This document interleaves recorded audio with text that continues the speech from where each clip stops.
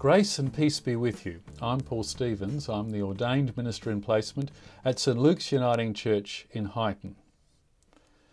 The Psalms are the prayer and songbook of the people of Israel.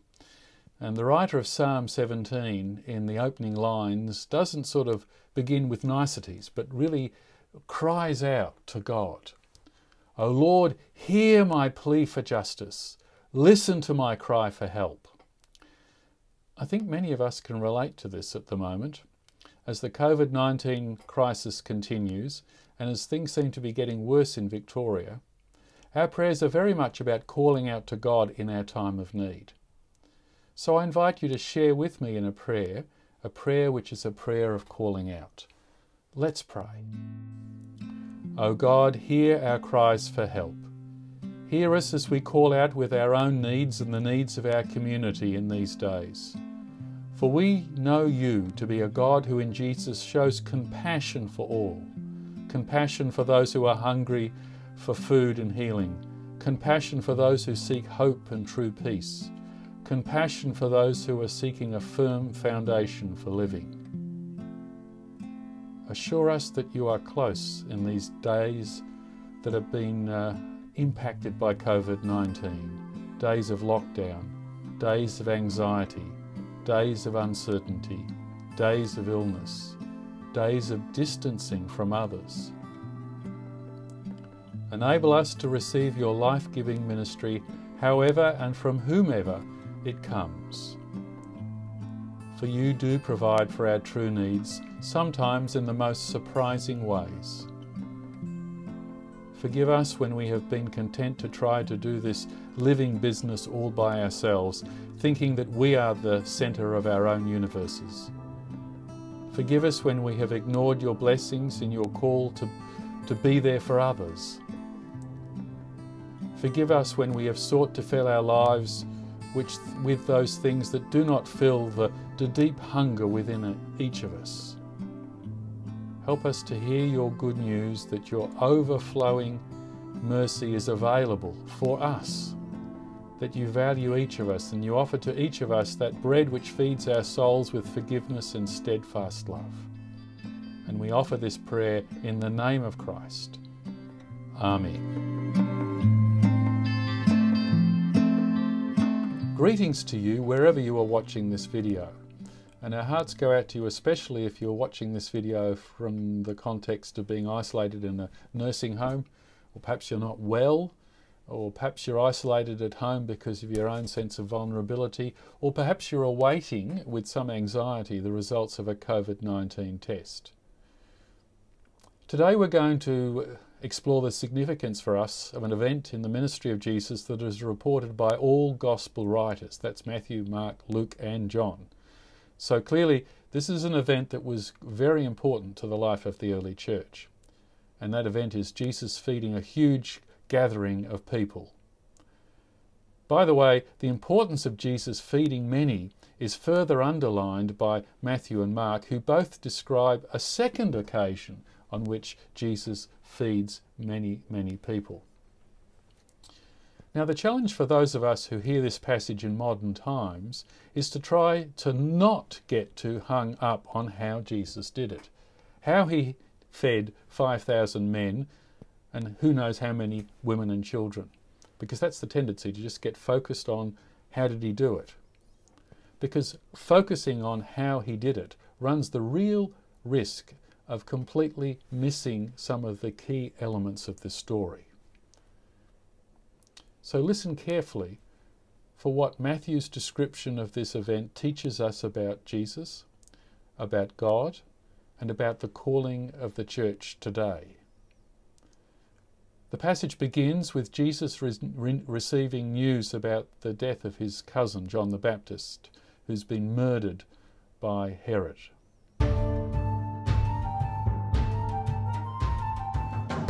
Matthew chapter 14, verses 13 to 21. The feeding the 5,000. Now when Jesus heard this, he withdrew from there in a boat to a deserted place by himself. But when the crowds heard it, they followed him on foot from their towns. When he went ashore, he saw a great crowd, and he had compassion for them and cured their sick. When it was evening, the disciples came to him and said, "This is a deserted place, and the hour is now late. Send the crowds away so that they may go into the village and buy food for themselves." Jesus said to them, "They need not go away. You give them something to eat." They replied, "We have nothing here but 5 loaves and 2 fish." And he said, "Bring them here to me." Then he ordered the crowds to sit down on the grass, taking the 5 loaves and the 2 fish. He looked up to the heaven and blessed and broke the loaves and gave them to the disciples, and the disciples gave them to the crowds. And all ate and were filled, and they took up what was left over of the broken pieces, 12 baskets full, and those who ate were about 5,000 men, beside women and children. Amen.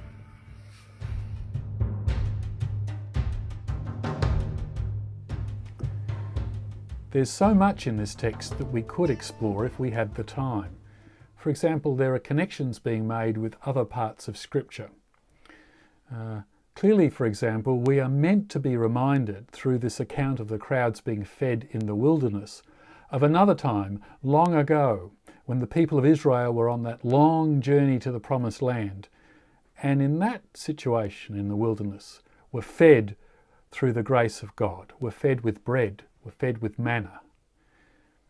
And the language of this particular passage reminds us too of the kind of language that Jesus used at the Last Supper, and therefore the kind of language that we use when we celebrate the sacrament of the Lord's Supper, the Eucharist. Did you hear that connection? Particularly in these words, Jesus looked up to heaven and blessed and broke the loaves and gave them to his disciples. But in the little bit of time we've got today, I want to focus particularly on the response of Jesus to the needs of the crowd. Now, even though Jesus had sought to be by himself, to pray and grieve following the death of his cousin John the Baptist, in fact the murder of his cousin John the Baptist at the hands of Herod, the crowds kept coming. They followed him out into the wilderness. And instead of telling them to go away and just let him be, he is concerned for them. He has, as it says in the text, compassion on them. Now, this English word compassion literally means to suffer together with. To suffer together with. Jesus had compassion on the crowd. Jesus' response to the crowd was to genuinely enter into their needs. Jesus' response came from his heart. Now, this is real grace. This is healing in itself, to enter into someone else's suffering. And we know this, don't we, from our own experience. When we're in need, when we're going through a hard time, there is something powerfully healing in the gift of a person coming to us, to really be with us in whatever pit or difficult situation we find ourselves. There is healing in someone really entering into our situation.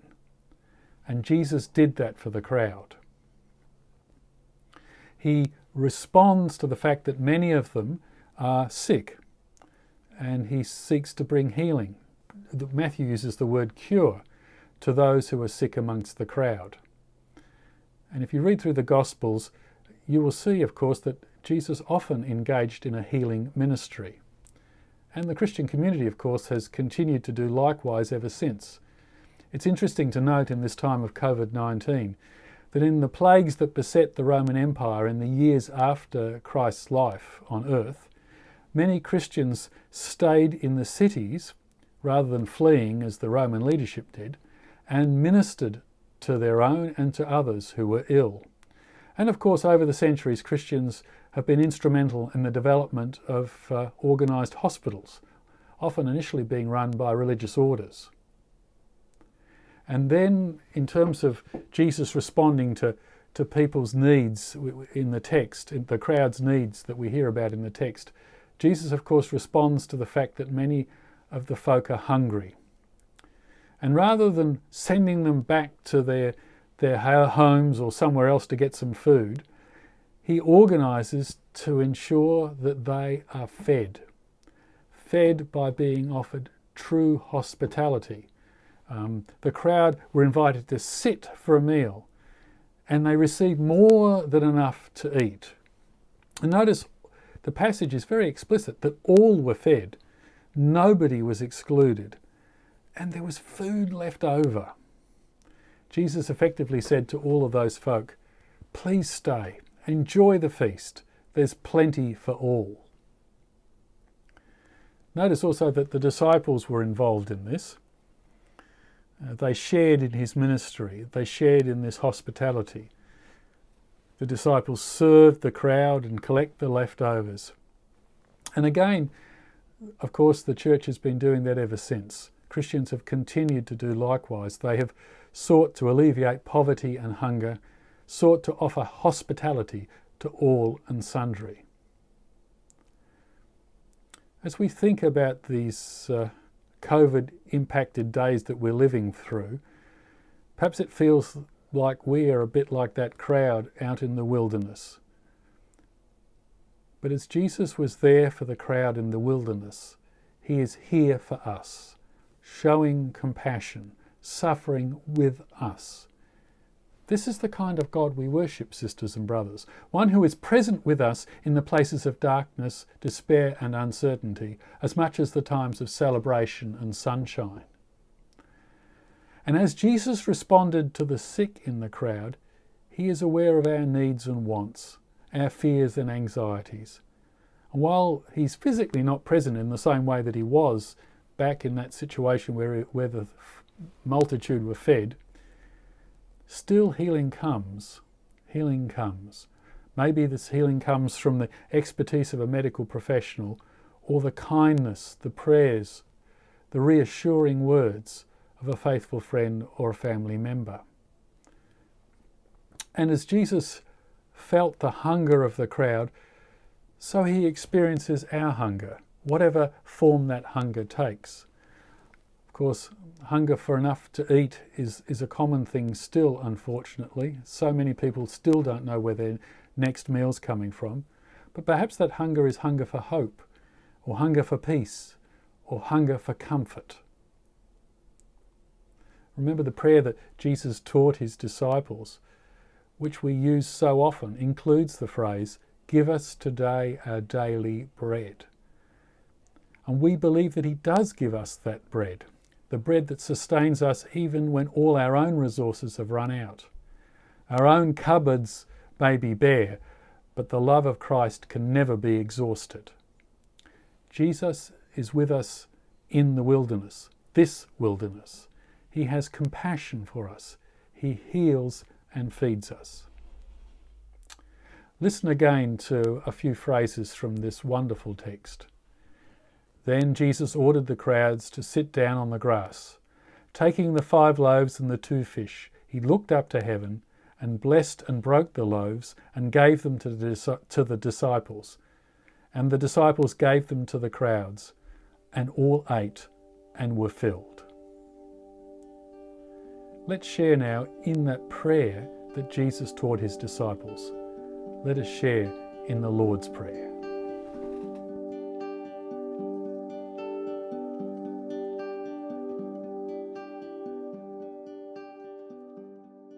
Հայր մեր, որ հերգինս ես, Սուրբ եղիցի անուն քո, եկեսցե արքայություն քո, եղիցին գամ քո, որբես հերգինս եւ հերգրի, զհաց մեր հանաբազորդ, դուր մեզ այսօր, թող մեզ զբարդիս մեր, որբես եւ մեկ թողունք մերոց բարդավանած, եւ նիդանիրս մեզ ի փորձություն, այլ փրկիա ի չարեն, Զիքոյե արկայություն եւ զորություն եւ պարկ հավիտյանս ամեն. Good morning, everyone. Our prayers of intercession today are based on a prayer written in this time of COVID-19 by the Reverend Dr. Paul Douglas Wolfall, who's a minister of the Uniting Church in Canada. Let us pray. Holy God of deep compassion, as we continue to live in this time of responding to the pandemic of COVID-19, we come asking for strength and grace. It is not easy for us to live in a state of physical distancing. We particularly struggle with being separated from loved ones. Give to us the strength and love needed to keep each other safe. Give us the love that will seek to do the highest good for those who are vulnerable. Give us the grace to seek for new ways to be social, even as we keep distance from each other and wear masks. When we feel overwhelmed and unable to go on, provide for us the brother or sister who will be your channel of grace for that moment. We remember and are grateful for medical professionals, researchers, leaders in governments and in all areas of community life, who even now continue to work for our health. Give to them the gifts they need to do their work. Give to them the strength to continue when things are hard. Give to them the energy when the day is long. Keep them and those they love in your safekeeping. We know that you stand with all people who have tested positive for COVID-19. Give to them the peace that comes from knowing that you are with them. Calm their anxiety, comfort them in their distress, and assure them and their families that you will neither leave them nor forsake them. Holy One, we sense that this is a marathon and not a sprint. So assure us that we are not alone and that you have promised to provide the things that we really need, things which will sustain us, bread that is the eternal life. Help us run this race with perseverance, mindful that you journey with us. Be with all and bring your healing to all whose cries and needs weigh heavy on our hearts. In the name of Christ we pray. Amen.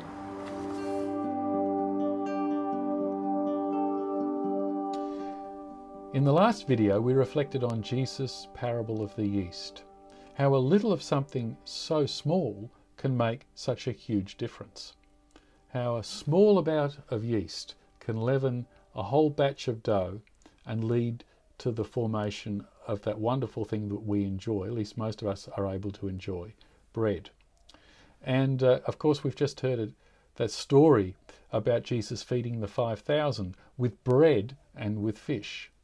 So it occurred to me that perhaps these texts might encourage you to do something practical and have a go or have another go at making some bread at home. And maybe you could involve the younger people in your family in this. Just a thought. Friends, take care in these difficult times and remember that God is a God of compassion. As Jesus had compassion on the crowd, he has compassion on us in our current context, in our current wilderness. And hear the words of Desmond Tutu as words of real hope. Go in peace and remember goodness is stronger than evil. Love is stronger than hate. Light is stronger than darkness. Life is stronger than death.